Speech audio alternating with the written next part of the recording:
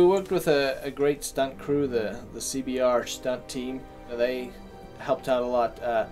Todd Smith, our cinematographer, he was also our second unit director, and he was very involved with Anne in creating a lot of the battle sequences and the fight scenes.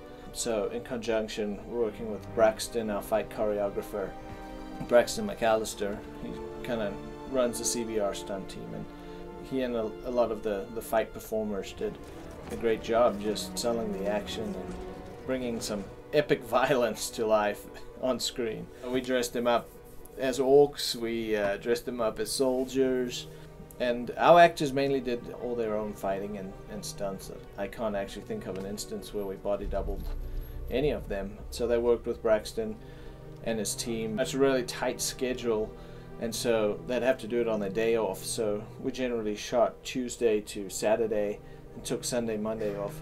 But the actors often had to get together on Monday with Todd and the fight team and just rehearse and make sure they were all prepped for that week of shooting. We cast people who we knew could perform the action. Melanie was someone who had worked with Braxton's crew before. We cast her first as a great actress, but fortunately she's also a great little stunt person. Jake, who we cast as Dagon, one of the reasons we cast him was because he could shoot a bow and throw knives and was a great rock climber and very acrobatic in that sense. So he brought a lot of his own skill to the role without us needing to train him in that particular task. The actors brought their own characters to life through doing their own stunts and doing their own fights.